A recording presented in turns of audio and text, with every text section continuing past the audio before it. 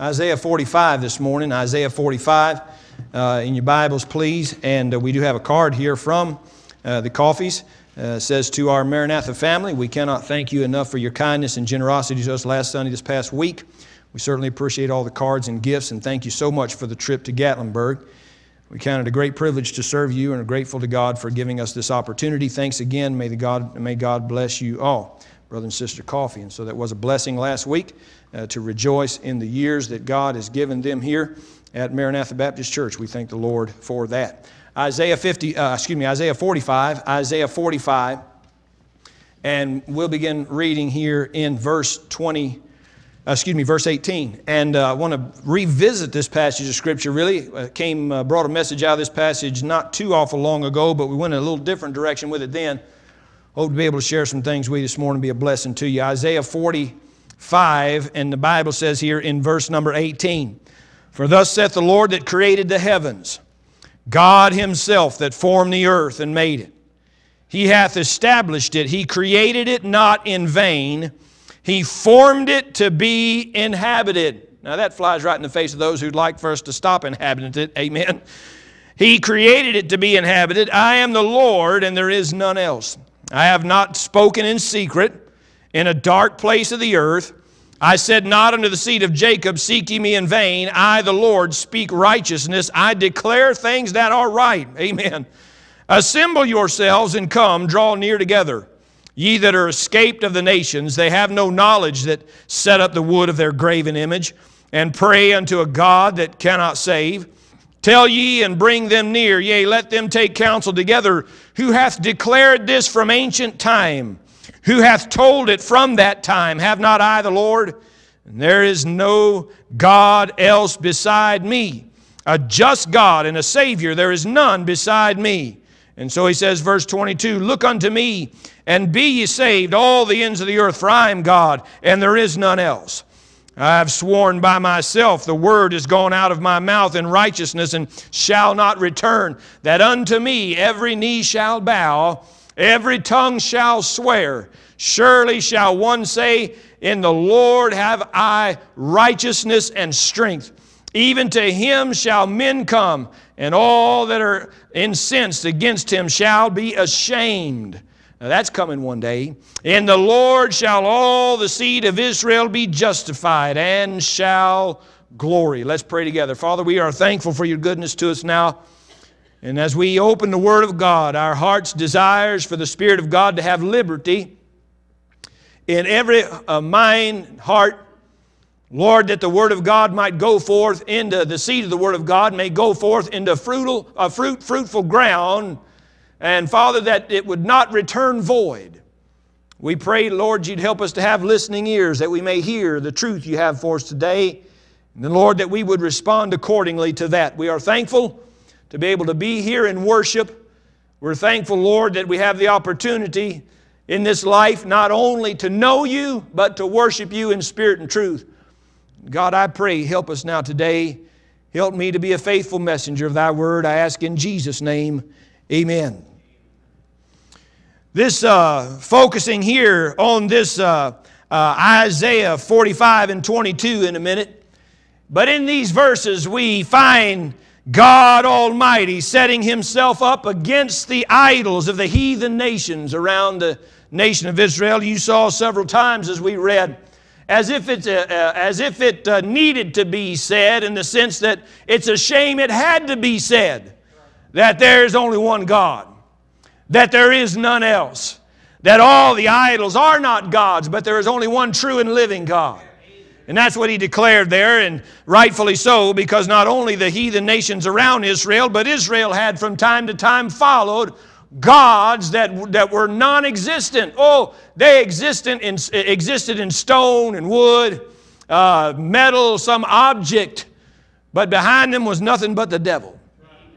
And so God says there's only one God, and He declared Himself to be the only true and living God. And right here in these verses, especially Isaiah 45 and 22, He makes His divine, the buck stops here statement. And He declares Himself to be the only source of help and blessing for the people of His creation. God called and is calling the entire world to look to Him and stop looking to every other being or entity. Would to God this morning that all the living would call upon God in this day. Would to God they would look to Him and nothing else. Look to Him for everything, but especially that main thing, which is salvation. We live in a day and age of much confusion on every hand. I mean, we were watching the news last night. Sometimes that's a futile effort. And Hudson was sitting there with me, and they've got to where they have these panels now, you know. Everybody comes in there with their opinion. And they got in a big scrap, and everybody talking over top one another, and Hudson, I mean, out of the mouth of babes. Hudson said, I didn't understand a thing they said. I said, amen, son, amen. There's a great deal of confusion politically. And there has been and will continue to be until Jesus comes, confusion religiously in our day. Why, brother, everybody and their brother has got a philosophy not only politically but religiously. And so we live in a day and age of much confusion, and especially regarding the means and the meaning of salvation. And matter of fact, we're seeing the trend here where, you know, used to be you could kind of draw the lines, and there was some that taught and preached a work salvation opposed to salvation by grace. But now there's the blurring of those lines across the religious spectrum, and everybody's using the same language, but they don't mean the same thing. And so we have in this, what I referred to as this age of religious nothing, the idea that we're all right and God loves us and God's going to take care of us and it's all going to be okay. But that's not the Bible. Many folks attend church for years and never understand how to be saved. Right in one verse, understood and applied, God sets the record straight in verse 22. Look unto me and be ye saved, all the ends of the earth, for I am God, and there is none else. Notice a few things this morning. First of all, God Himself is the only reliable source of salvation, blessing, and help. God Himself. We look to a lot of things in this day and age, but God wants us to look to Him. He says, look unto me. And that word me refers to God. And with regard to salvation, specifically the Lord Jesus Christ. Belief in God is not enough. I mean, you can go talking to people about the Lord and witnessing about the Lord, and they'll say, oh, I believe in God and all kinds of this other stuff. It's a bunch of generalizations that are philosophical generalizations that are sending men, women, boys, and girls to hell. It's just that serious. Just because somebody goes around with T-shirts on that say something about God on them don't mean they're saved. It don't mean they even understand the Bible. It's a frightening thing. And I think sometimes we're too easy to pass off, you know, the idea that if they use the right jargon, they must be all right. But the Bible says in James 2:19, thou believest in God, thou doest well. The devils believe and tremble. And so it's no big thing to believe on God. The devils do that. John 14, the Lord said, let not your heart be troubled. You believe in God, believe also in me. And Jesus is the real turning point in it. What people do with Jesus Christ. And any plan of salvation that does not include or tries in any way to circumvent Jesus Christ alone is absolutely futile in an effort for somebody to get saved. Man, if you push Jesus out, you push salvation out. If you belittle Jesus, there's no way for you to be saved. I mean, He is the Savior of all, or He's not the Savior at all. But our world is full of false gospels that completely ignore Jesus Christ sometimes. Despite Hebrews 12:2 that says He is the author and finisher of our faith. And so let's be clear. Jesus Christ is not only Savior, but Jesus Christ is God in the flesh. The Bible says in John 1:1, in the beginning was the Word, and the Word was God, and the Word was with God, and the Word was God. And the Word, John 1:14, was made flesh. That is the incarnation. That's a big word that basically means that Jesus is God in the flesh. Amen. Amen. And we still believe that. I don't care what all the modern religious institutions of education are saying. We still believe Jesus is God. We still believe He's the only Savior. And it's just that simple. I mean, we've so overly complicated the thing, it's an absolute disaster. The Bible says in 1 Timothy 3:16, without controversy, great is the mystery of godliness.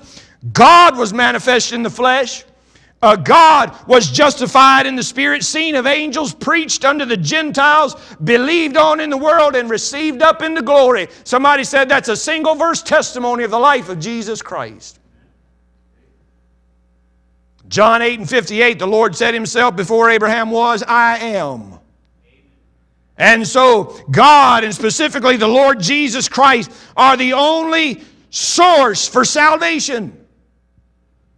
And the Bible says in John 1:12, the Gospel of John, verse 1 and 12, as many as received Him, to them gave He power. Do you realize that to become the sons of God?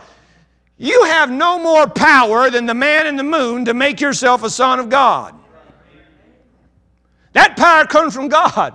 That enablement comes from the Lord Jesus Christ. To them gave He power to become the sons of God. I remember years ago when I was in Bible college and trying to witness to this guy I worked with. And I'd been trying to get him saved, trying to get him. I said, hey, how'd you like to get together sometime and I'll talk to you out the Bible about how to get saved. He said, well, I already got a plan. I said, do you? He said, I got a plan. It's coming up Easter. And he said, on Easter Sunday, I'm going to go down here to this little Methodist church down the road from my house and get myself saved. I said, no, you ain't. Only through Jesus do you have the power to become the Son of God. I don't know if He ever did or not. He would never give me time to talk to Him. I don't know if He did, I don't know if He didn't, but I know one thing. If He didn't come to Jesus, He didn't get saved. It's Him that gives us power to become the sons of God. He says we're not born of blood, nor of the will of flesh, nor the will of man. You and I cannot will ourselves into the kingdom of God. No other will of man. Nobody can declare you a Christian. Which there are some that teach that, you know. Some institution declares you to be a Christian. Well, brother, if that institution didn't originate in heaven with Jesus Christ, that's of no authority at all, according to the Bible. And so, look here, He's not a partial Savior. He's the only Savior. And He is not. Look, He's got the choice as to what He does and how He does it. And I'll guarantee you this, He is not going to share the privilege of saving a soul with anyone or anything. That's what He does. And so He's not going to share it with the church or share it with an individual. The Baptist church is not a source of salvation. I hope the Baptist church is a place where Jesus is preached, where people can be saved. Amen. And the church membership's not a source. I'm telling you, people say, you go knock on the door and say, look here, we'd like to go to church. Oh, we'd like you to come to our church. Oh, I already go to church. You do go to church. Oh, where do you go to church? Oh, well, and then, honey, what's that church we go to? Man, them people ain't no more saved than the man in the moon. What's your preacher's name? I don't remember. Well, you ain't been there very often then. Either that or they ain't printed his name in the bulletin since he got there. Amen. Strange stuff goes on in our day. And so it doesn't say anyway, look to the church or your good life or your baptism or your reformation or church ordinances or sacraments. He said, look unto me. And I'm convinced not only are unbelievers looking in the wrong place anymore, but believers are looking to the wrong things for blessing and power and happiness in their life. God said, look unto me. Unto me. Until we do that, we're making a mess out of it. This man, Jesus Christ, divided history into BC and AD. Somebody said, well, now it's, what is it, BCE and some other thing, CE. But you know, they still use the same numbers. It still divides on the same line. And that is the coming of Jesus Christ. Amen. Amen. All that mess and change of terminology is just an attempt to push Jesus out of the picture. But this Jesus is either a liar or he is who he claimed to be, brother. That is the Son of God. And every individual has to make up their own mind about Jesus. The most piercing question in the Bible, Matthew 27:22, what shall I do then with Jesus which is called Christ? What are you going to do with him? What are you going to do with him for your own salvation? And then, dear believer, what are you going to do with him after that you're saved? If Christ did tell the truth, we've got to face up to what he said. He said, I am the way, the truth, and the life. No man cometh unto the Father but by me. In Acts chapter number 4 and verse 12, neither is there salvation in any other, for there is none other name given unto heaven given among men whereby we must be saved. John 3:16, for God so loved the world that he gave his only begotten Son, that whosoever believeth in him should not perish, but have everlasting life. John 3:18 says, he that believeth on him is not condemned, but he that believeth not is condemned already, because he hath not believed in the name of the only begotten Son of God. 1 John 5:12 says, he that hath the Son hath life. He that hath not the Son hath not life. It doesn't say he that hath a church, he that hath a denomination. Matter of fact, denominations are trouble a lot of the time. I was talking to somebody the other day about something. I don't remember exactly what it was, but they said, now are you part of a denomination? I said, no. And they gave the indication I'd been better off if I was for some reason or other. I can't remember what it was, but I thought to myself, no, sir. No, sir. I don't want some bunch of hierarchy sitting up somewhere in some other town telling me what I believe. Telling the world what I believe sometimes. You say, well, this is a Baptist church. That's right, but it's an independent Baptist church. We don't belong to a denomination that tries to control our direction and tries to control our doctrine and tries to control our philosophy. No, no, we let that be set in heaven and come right out of the Word of God. Amen. Amen. That's the way to have church. That's the way they had it in the Bible. There had no denominations in the Bible. All those churches were independent. And you say, how you know? Because you watched the trouble Paul had, tried to get them to go the same direction. Amen? Amen. And so, look here. Most of us will never be a millionaire. And that's all right. But one thing I do know, you're not a millionaire until you got the millionth dollar.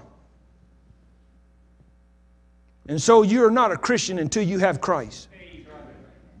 No matter how close you might be, the right terminology in a church somewhere, read your Bible, pray, whatever, give to it doesn't matter. Until you have Jesus, you are not a Christian. And you're on your way to a devil's hell, religious though you may be. And so we have to ask ourselves then, what is my hope of heaven when I stand before God one day? And the Bible says you will. God said in our text that you will one day stand before Him. Hebrews chapter number 9 and verse 27, and it is appointed unto men once to die, but after that the judgment. Judgment's coming. I didn't say it, God said it. Judgment's coming for every individual. Every person will face God in judgment in some way. It's coming. You say, well, how's he going to figure all that out? I don't know. That's why He's God and we're not. Amen. But I can guarantee you one thing, whatever that judgment is, it'll be right. It'll be just. It'll be right down the line for everyone. It's coming. And so when I stand before God one day with regard to my salvation, I'd better not be telling Him I deserve to get in here because I was a member of a church, like Pastor said last Sunday, because I preached, or I gave money, or I helped the poor, or whatever. Those are not means to salvation. The only hope I have is Jesus Christ. My hope is built on nothing less than Jesus' blood and righteousness. I dare not trust the sweetest frame, but wholly lean on Jesus' name. on Christ the solid rock I stand, all other ground is sinking sand. That's true of salvation. It's true of life.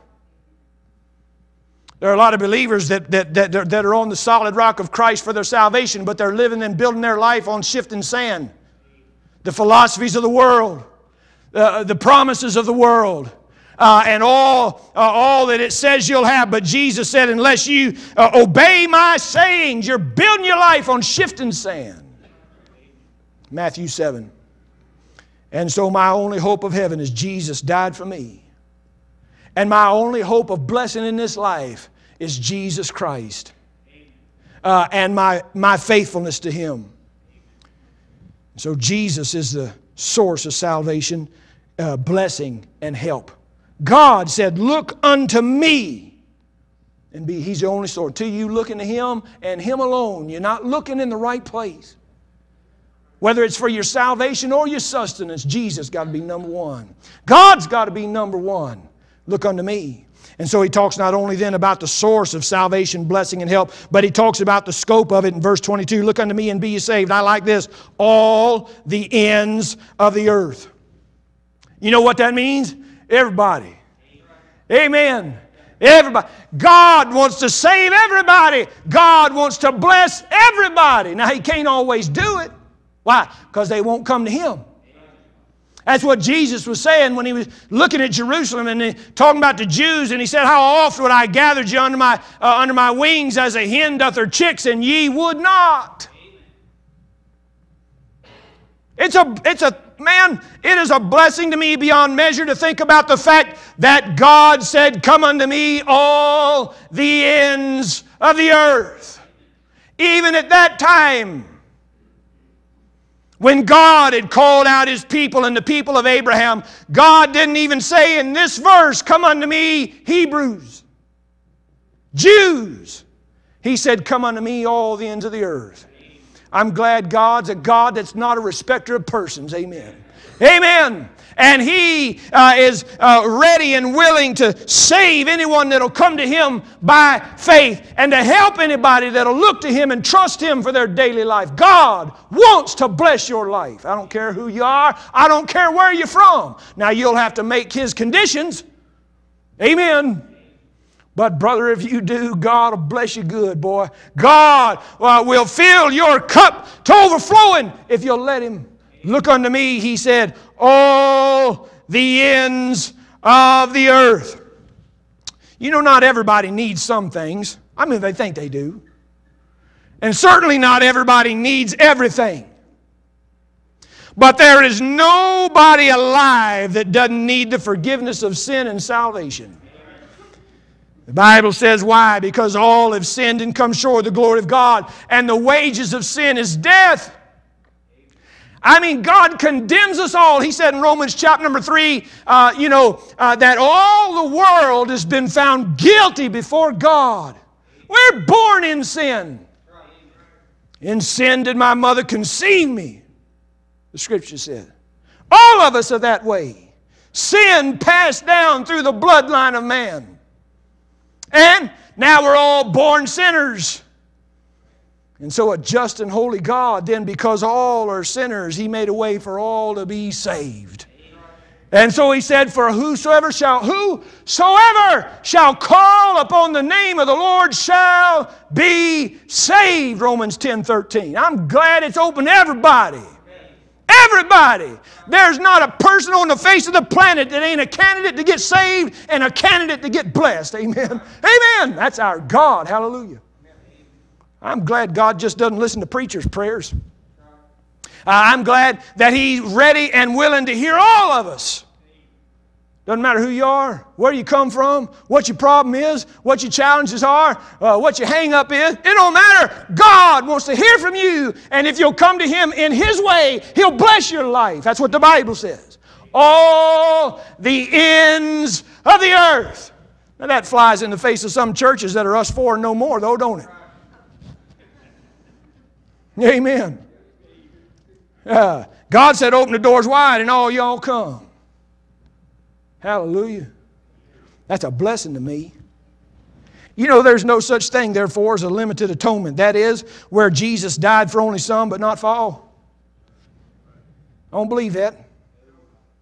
The Bible says in Hebrews 2:9, said that He should taste death for every man. In 1 John 2:2, He's the propitiation for our sins, and not for ours only, but for the sins of the whole world. In John chapter 3 and verse 16, for God so loved the world that He gave His only begotten Son. In 2 Peter chapter 3 and verse 9, the Lord is not slack concerning His promise, as some men count slackness, but is long-suffering to usward, not willing that any should perish. Amen, but that all should come to repentance.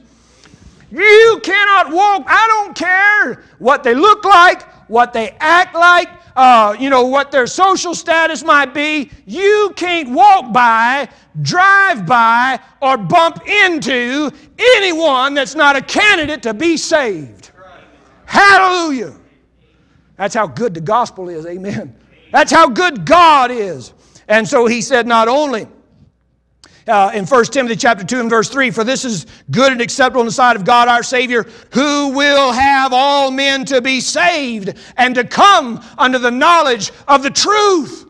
All men. God wants everybody to be born again. That's why Jesus died. Not only did Jesus die for all men, but then He invites all men to come. Come unto me, all ye that labor and are heavy laden.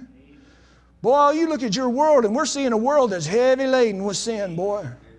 Heavy laden with wickedness and darkness. He said, come unto me. Come unto, do you remember when God saved your soul? Boy, I remember the dark, heavy burdens I was under when Jesus saved me. And I'm glad He said, come unto me, all ye that labor and are heavy laden, and I will give you rest. Hallelujah. I'll give you rest. And then Revelation 22 and 17, the Spirit and the bride say, come, and let him that heareth say, come, and let him that is athirst come, and whosoever will, let him take of the water of life freely. Now, brother, you'd think with that kind of open door, that kind of power behind it, for the gospel is the power of God unto salvation. You'd think with that kind of opportunity, with that kind of power, you'd think we'd be heralding that thing not only all over town, but all over the world. Because there's hope in Christ and in the God of the Bible for everybody. And so we see the scope of this salvation, help, and blessing. But then the third thing we see is the simplicity of it. In verse 22, He said, look. That's it. Look. Look unto me. And the idea there is the eye of faith. That's especially true when it comes to salvation. It doesn't say, look unto me and turn over a new leaf. Live right. By the way, have you ever turned over a new leaf only to find it's rotten on the bottom too? It doesn't say turn over a new leaf, live right, keep the 10 commandments, promise you'll never sin again, and thou shalt be saved. He said, look unto me and be ye saved. You know, if we had to promise to never sin again, we'd never make it. Christians ought to live right, but will sin again before the sun goes down. The Bible says in James 4 and 17, to him that knoweth to do good and doeth it not, to him it's sin. And we leave good things undone every day of our life. So I'm glad He doesn't require us to straighten up before we come to Him or stay straight after we're saved in the sense of doing it for our own salvation. The Bible says in Isaiah 64:6, but we are all as an unclean thing, and all of our righteousnesses are as filthy rags. God is so holy that even the best of our goodness is filth in His sight. Amen. Ain't that something? But salvation doesn't depend on our living. It depends on our look. Look unto me and be ye saved. Like the old hymn says, there's light for a look at the Savior, and life more abundant and free.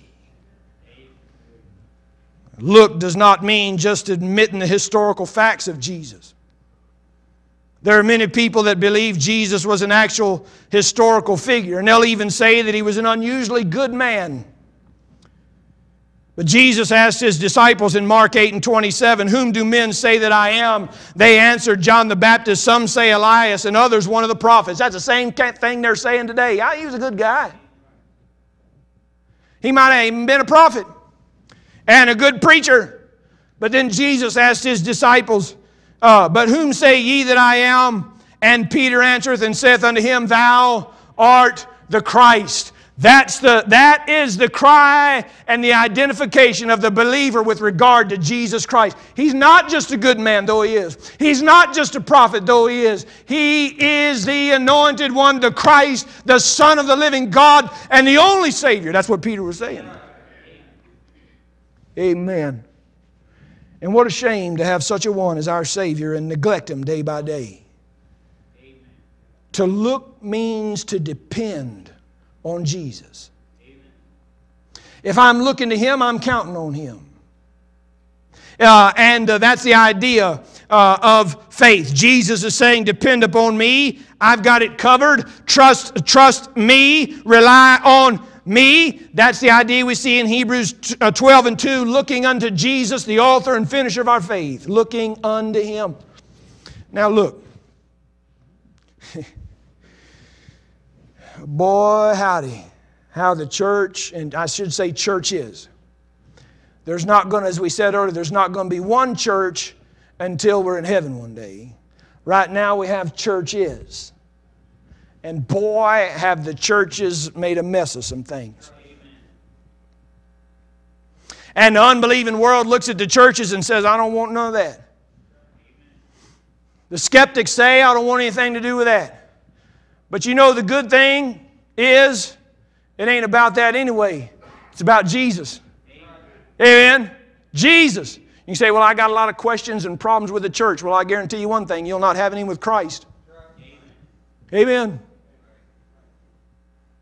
And so the idea here is that you're looking to Him, trusting in Him, relying on Him. There is no promise for salvation to anybody that trusts in or relies on any other thing. And so to look to Jesus, to look to God, is to look away from anything else.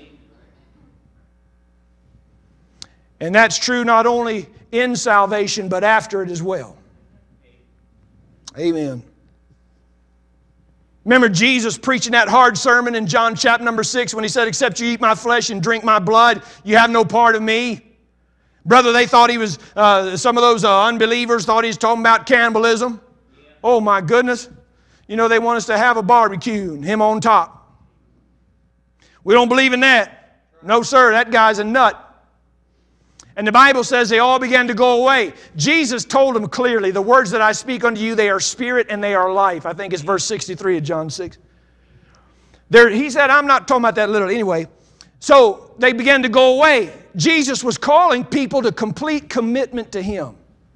And they wouldn't do it. That's the way a lot of people nowadays, ain't it?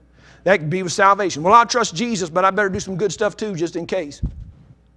I'll trust Jesus, but I better get baptized and join the church. Keep giving. I don't want to. If I ever get salvation, I don't want to ever lose it. Well, let me tell you something. If you ever get it biblically, you never will lose it. Amen. Because it didn't start with you, and it ain't going to finish with you. Amen. Well, and so they all began to go away. And Jesus looked at His disciples and said, will you go away also? And Peter, in a moment of shining, instead of messing up, He said, to whom shall we go? Amen. Thou hast the words of life. Amen. Where are we going to go, Lord? You're everything we have. You are, the Bible says, our wisdom and righteousness and sanctification and redemption. And according to Colossians 3:11, Christ is all and in all. So to look means to trust Him completely. But aren't you glad? Aren't you glad that God makes His blessings available by a simple response of faith to Him? So you see then the simplicity of it. And then you see the security of it, verse 22. Look unto me and be ye saved, all the ends of the earth, for I am God and there is none else. Look unto me and be ye saved. He didn't say, look to me and I'll see what I can do.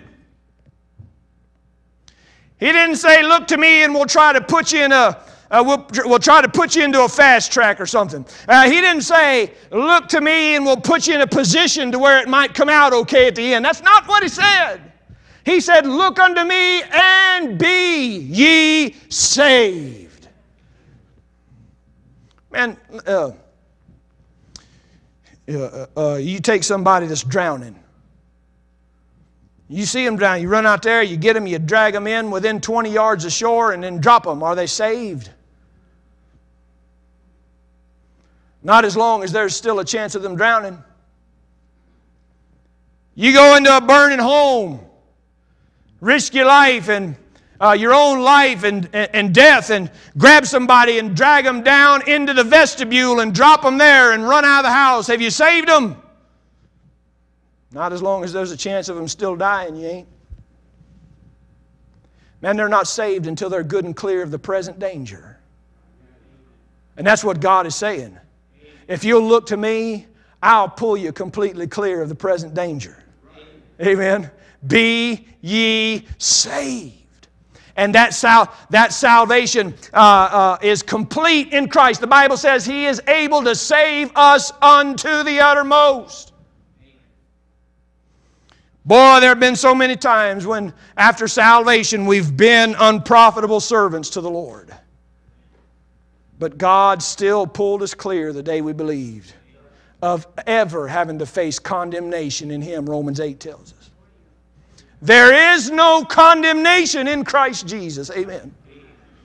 Now there might be the loss of reward one day because we didn't obey the Lord, but brother, there's no question we'll be with the Lord. Hallelujah. To be absent from the body is to be present with Christ. You look at the church at Corinth, had more problems you could shake a stick at, and He still called them brethren. Amen. Because back yonder when they believed, He pulled them clear of the idea of condemnation. Look unto me and be ye saved. Now, look in your Bible with me at John 6, and we'll bring this thing in for a landing. John chapter number 6. Some of the great verses in the Bible that deal with everlasting life. John chapter number 6, and down here in verse number 37.